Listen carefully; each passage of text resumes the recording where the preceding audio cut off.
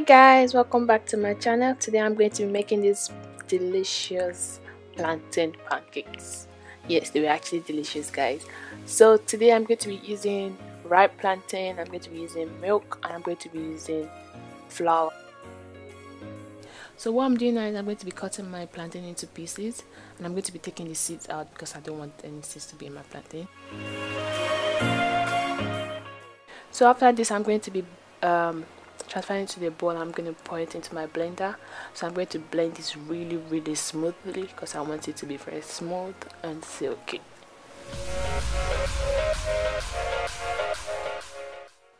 So after blending my plantain, I'm going to be adding my eggs. So I used 2 eggs. I'm going to be adding my eggs. I'm going to be whisking that. I'm going to be pouring into my mixture.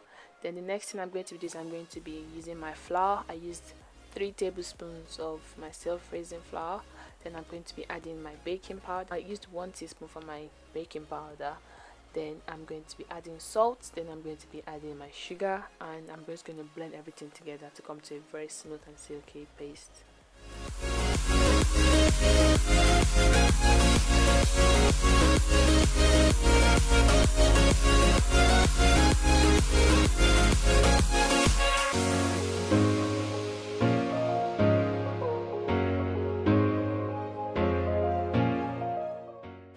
I'm also going to be adding some vanilla extract to my mixture to give it extra flavoring and extra taste as well.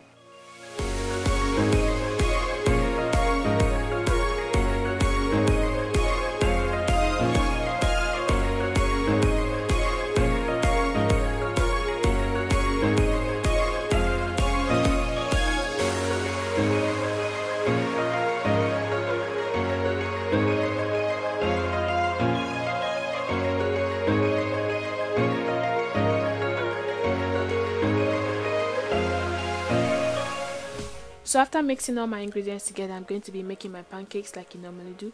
So I'm using my fry light oil to spray around the pan, and I'm going to be making my pancakes now.